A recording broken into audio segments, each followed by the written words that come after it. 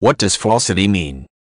Falsity is an incorrect statement that causes damage to another party, such as a claim of a clean medical history used to obtain health insurance while being aware of a pre-existing condition.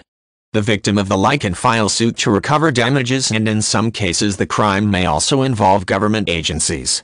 For legal purposes, the law may distinguish between a known falsity and an accidental one, in recognition of the fact that an inaccurate statement may be the result of lack of knowledge, rather than malice.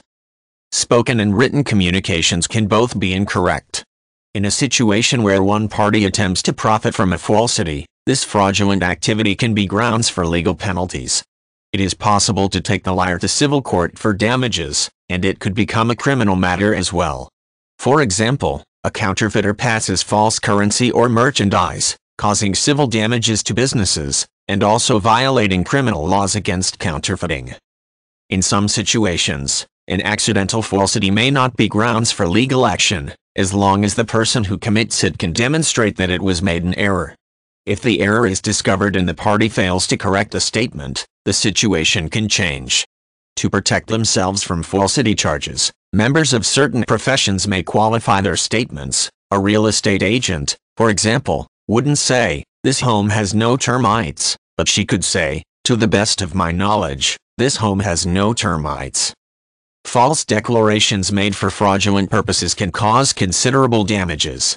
If a contract is based on a falsity, the other party can withdraw without penalty and may seek legal damages to compensate it for losses. Insurance is the classic example, but other types of contracts can include fraud as well. If a homeowner discovers that a contractor does not have a license and represented himself with a false license number, for instance, a contract for construction services can be cancelled without penalty.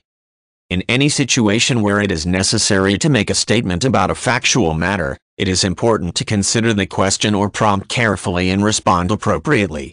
If the answer is not known, "I don't know" is an acceptable answer, and can prevent a charge of fraud in the future. It is also acceptable to qualify the statement. If an error is made, every step should be taken to correct it as soon as possible, as an unaddressed error may be considered a falsity if it becomes clear that the party who made the error knew this but didn't fix it.